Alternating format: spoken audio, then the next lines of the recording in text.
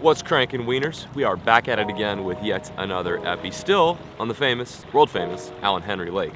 Yesterday wasn't so world famous, it was pretty dust. We really tried and committed most of the day searching for big bass. We ran into a dude who I think is local to the area. His name is Wes. If you're watching this, Wes, shout out to you, dog. He gave us a lot of really great intel, and we kind of fed off of that intel, tried to find some fish up shallow that were spawning, but couldn't find much. We saw fish, but they just weren't really acting right. This time of year, you have to get the right fish. You can't just like say, oh, you know, the water's warm, the moon is full, and they're just gonna be bad. And that's not always the case. Perfect example, yesterday it was 89 degrees. We had the full moon, which theoretically sounds great on paper, but there was nothing. Even Wes, who fishes out here a lot and has caught many DDs, said, yeah, it just wasn't it.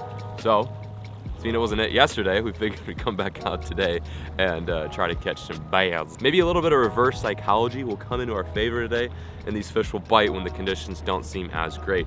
So we're gonna spend the first half of the day fishing, searching for beds, big bass on beds. The goal is double digit, you know, the goal is anything over 10 pounds. If it's 10 pounds, 10:01, doesn't really matter. I just want a donkey, an absolute unicorn. So if that doesn't work and this wind picks up, we are going to try to catch some Allen Henry spots, which generally feed regardless of what the conditions are. And we are gonna probably bring some home to eat. These guys are littered throughout here. The creel limit's 5. We're just gonna take home a few just to taste it out and try it. I've heard they're very good, but stick with it, stay tuned, and let's go crank some fish.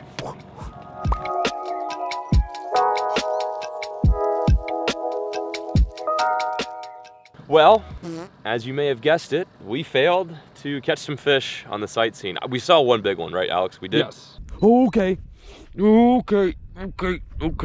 Okay. I see you. Pretty sure you just came out of there. Holy f, that's a giant. It just wasn't locked. We just decided to cut our losses and chase after one of my favorite fish, that being the spotted bass. I've heard they're very good to eat, and again, it hurts my soul to keep a bass, but I'm very curious, and I want to share with you guys my thoughts and opinions on how they taste. I have had smallmouth before, so I think these guys will taste very similar to smallmouth. They're cold water fish. They like to hang deep, and they are muscular. They're very, very powerful fish. One thing I like to do when I'm looking for spots, again, I'm no spot master, is I like to look for any sort of steep bank with trees.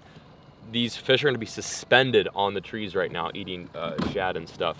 The largemouth, I don't know, they're being whacked. I've got no idea where they're at, but the spots you can pretty much guarantee on being on a steep bank. So here we have a main lake cut bank right here, where it goes basically from 10 to 20, and that 10-foot area right there is a good spot for trees to basically be, and it's a shallow to deep spot that those fish can post up in. So we're gonna throw 3 baits to these guys and see which one works best. Start off with a Scout saucy swimmer, the 3.3, which is the smaller one, and then we might even try a 5-inch lunker log. Let's go get some dinner.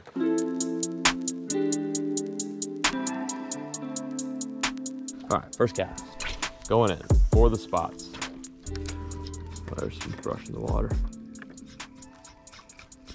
Oh my God, that thing was huge. Oh my God, that was a humongous spot. Holy moly. Okay, I think we're in the right spot. No pun intended. Oh, there's one little guy.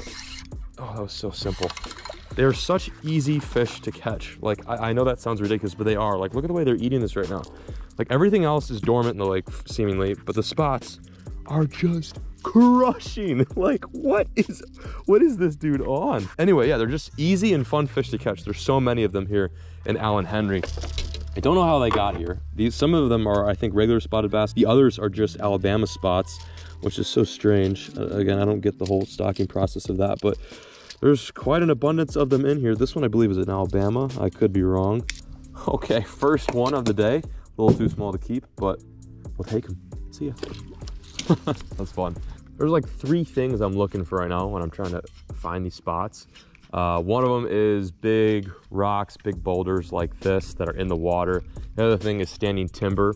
I can't see a lot right now on my graph, but I do see some like sticking out of the water coming up, so that's good. The fish will suspend on that. Just kind of chill, hang out, wait for bait to come through. And then the last thing I'm looking for is just like these steep drop-off banks. You can tell it's steep here just judging from what you see out of the water, and then of course beneath it's deep as hell. The back of the boat's in 28, and then the front is probably in, you know, 15 to 20. So it's a good spot for these fish to hang out. I feel like they really do chill in these spots year round, especially right now with this weather being so weird. It's a safe area for them to be. There's another one. Oh wow, God, so much fun. A little bit better. Might even find some largemouth today doing this too. I don't know. This weather's so weird where there could be largemouth and spots just suspended.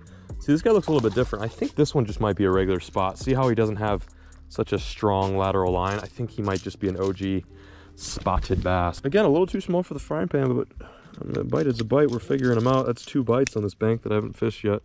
Good stuff.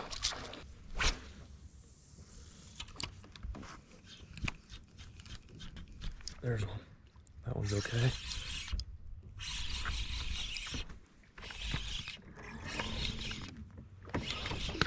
Little spot. Yeah, this one's a little bit lighter than the last one too. Definitely one of those ordinary ones. I don't know. Again, I have no idea which ones are Alabama, which ones are regular, or maybe they're just all the same. I've got no clue. I don't know. All I know is they love to eat. They love to eat the jerk bait. Sweet.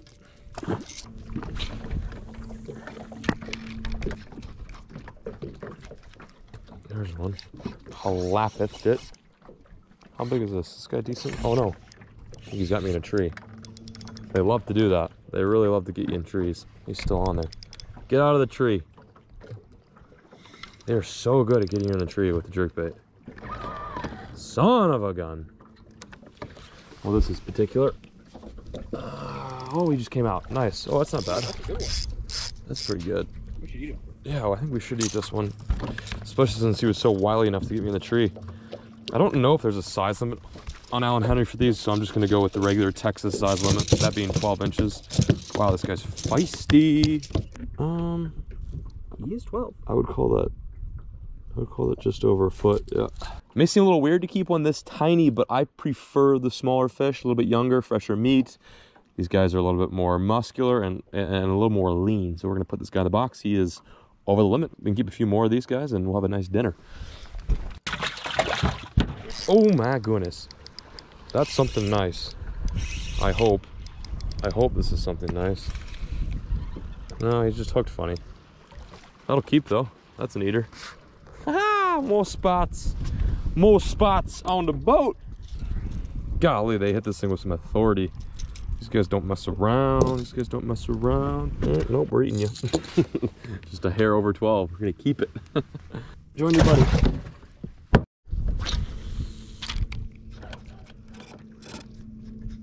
Oh, where there's one, there's usually more. It's so weird to catch just like one in a single spot. They like to run small schools. Oh, there's one. Wow, that was weird. Okay, just like that. Oh, he just came off. That was a little better one. Well, I wasn't wrong. Like I said, they like to run in packs. Second cast after my last one. There's another one. That's 3 bites in a row. This one feels really small. Oh, he ain't bad. I'll take him. They're just crushing. They get way bigger in this lake. We've caught some good ones this trip, you know, messing around with the jerkbait, but with the fishing being tough right now, I'll take any bite I can get. Just saw this island on the way to my next spot and I was like, nah, let's try it. Sure enough, 3 casts, 3 bites. Not too shabby. Bye-bye, bub. All right, see what else we can do here. See if there's more than 3. I bet there is.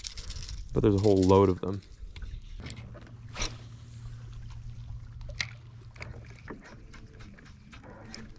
There we go.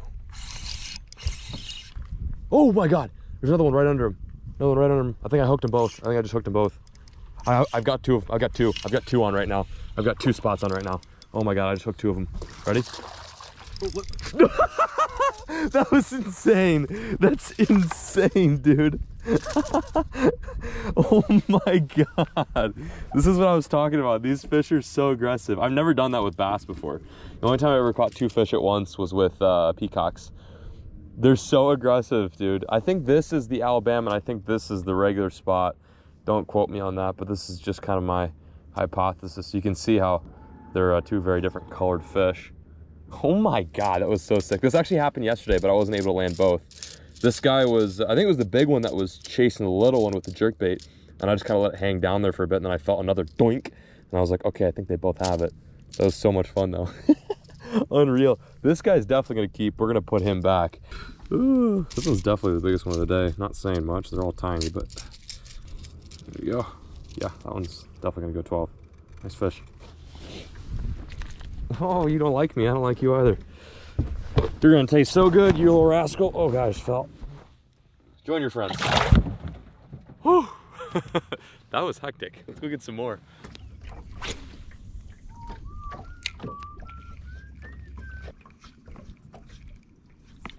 Yes, I knew it. I knew it. That's a good one. It's gotta be a good one. Please tell me it's not like just side hook. Oh yeah, that's a nice one. Oh, that's a good fish. Not bad. Barely hooked in the head. Ah! Yeah, no giant, but definitely the biggest one. Look at that spot, dude. They are just thriving for the scout.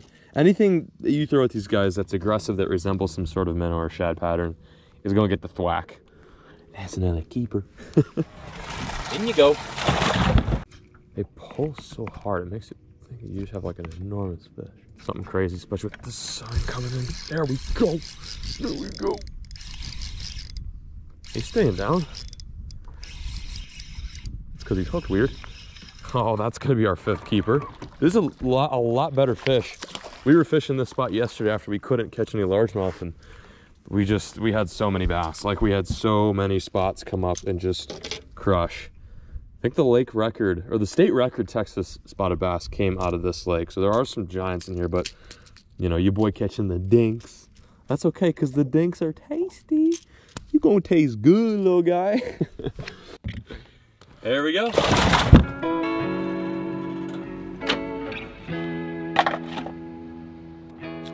We made it back to the homestead. Alan Henry gave us the business, but we gave the business back. We didn't get any extra large, double cheeked up largemouth, but I actually kept the little spots alive because I wanted them to stay fresh. At least theoretically, I think they're alive. Let's go check them out.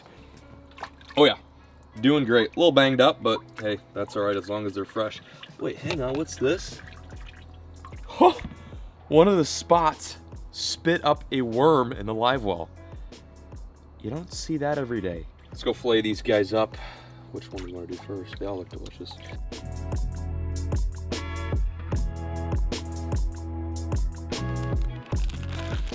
And just like that, we've got some fillets.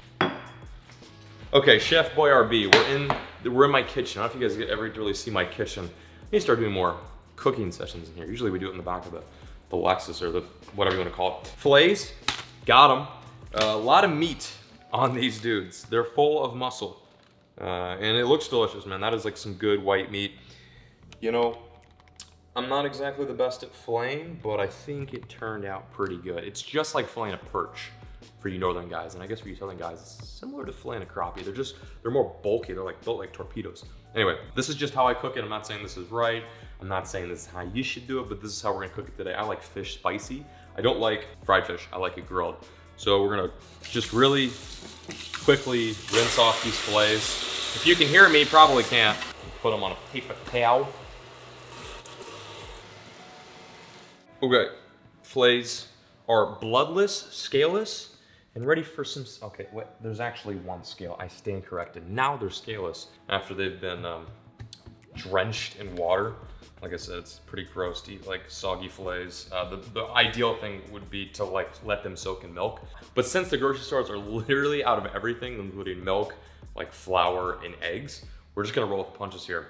Shout out to COVID-19. Anyway, I'm gonna put some Cosmos wing dust in here. This is buffalo. There's like 2 ways I like fish. One of which is black and the other way is just grilled. So, that's gotta kick. Okay, quick tip, don't put your nose right to the bag of wing dust. Otherwise you'll just have a burning sensation in your nostrils. You're gonna mix it up. Just like you toss a salad. Just like, you know what I mean. God, get your head out of the gutter, Alex. Woo, okay. Here's the cooking station. It's nothing fancy.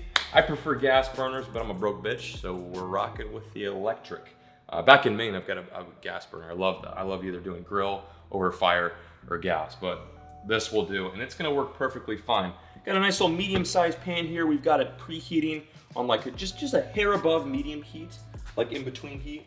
Then I've got my butter at the ready, some Irish butter. This is the good stuff. And then once this heats up, I'm gonna put a nice little layer of some goodness, some golden goodness on there so our fillet's gonna stick. you don't want the fillets to stick. The fish can stick very easily, so you wanna make sure you got the pan properly lubricated with some of the best. I think it's good. Gonna put a little bit of butter on the pan. Just gonna spread it. Just gonna spread it.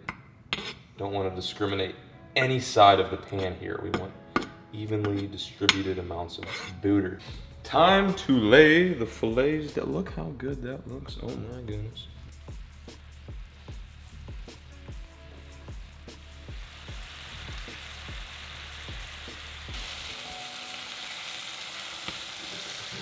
Never cooked spotted bass before, as you guys probably know.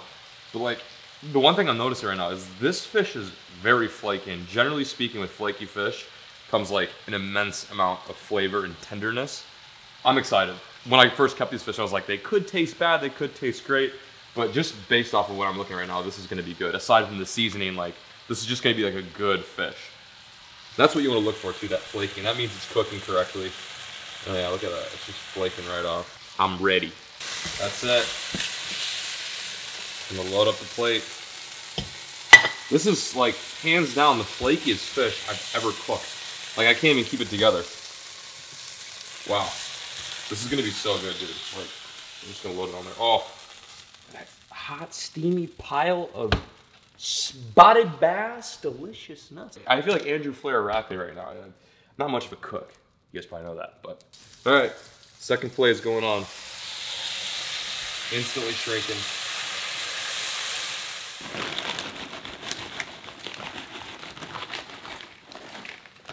Calling a bit of an audible here. Alex inspired me. We were cooking up the fish and it was flaking so much to the point where he was thinking to himself, he's like, yo, this would be really good on top of a chip. So, we're switching up the recipe. Since this fish is flaking, we're gonna put some chips down on a pan, throw some cheese on there, throw in the oven, then it's gonna melt, it's gonna get all good, and then we, boom, last minute, slide in with the little bits of spotted bass. So we've got kind of like a, I don't know, what'd you call it? Like a tower of fish and chips. Fish and chips, it's technically fish and chips. This is gonna be good, nice idea.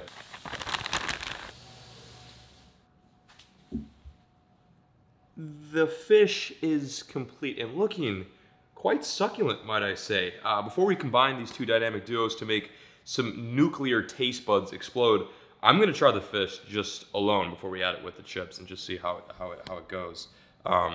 It looks ridiculous. I mean, it looks so insane. If this tastes like poop, then I don't know what's wrong, but here we go. Ready? That is like, okay, I'm gonna get crucified for saying this. Everyone in Minnesota is about to jump in the comments. This is highly comparable to perch and walleye. Highly. Like, talking texture-wise. And taste. It's like, the buffalo obviously is super overwhelming. It's a little spicy. But that just is good. Like, look at that. When your fish looks like that, you just know it's gonna taste good. If it looks good, it tastes good. That's the general rule of thumb with fish. That's why like ahi tuna is so damn good, because it looks epic. It looks like steak. Cameraman, Alex the editor, has got to have a little taste himself. What do you think of this? What do you make of this? Dude, this is awesome. Yeah, that's what I think. Super flaky. Yeah. Oh my god. Just the texture, I think, is what makes it. Like, I'm tripping over just how it just feels in the mouth. The thing is, and I think the science behind this is the fact that we caught these fish deep today. These fish were suspended in like 20 feet of water, 30 feet of water. That water's cold. It's only like 61 degrees. So I think that helps the flavor of the fish. If it was hot, if it was summertime, we were catching these fish out, they might taste a little different, but I think it was a scenario in which we caught them. And also they stayed alive until we got to the house too. So that was also key. Now let's go put it on the nachos and see how that goes.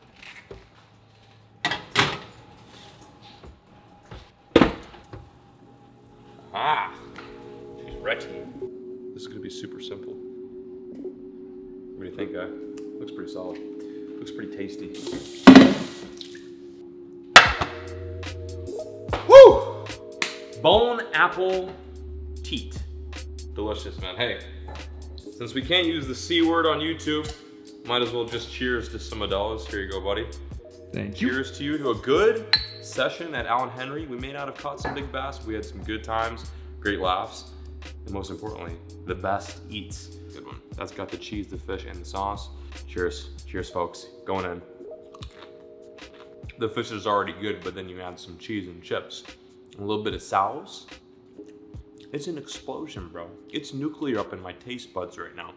Holy moly. Oh my God.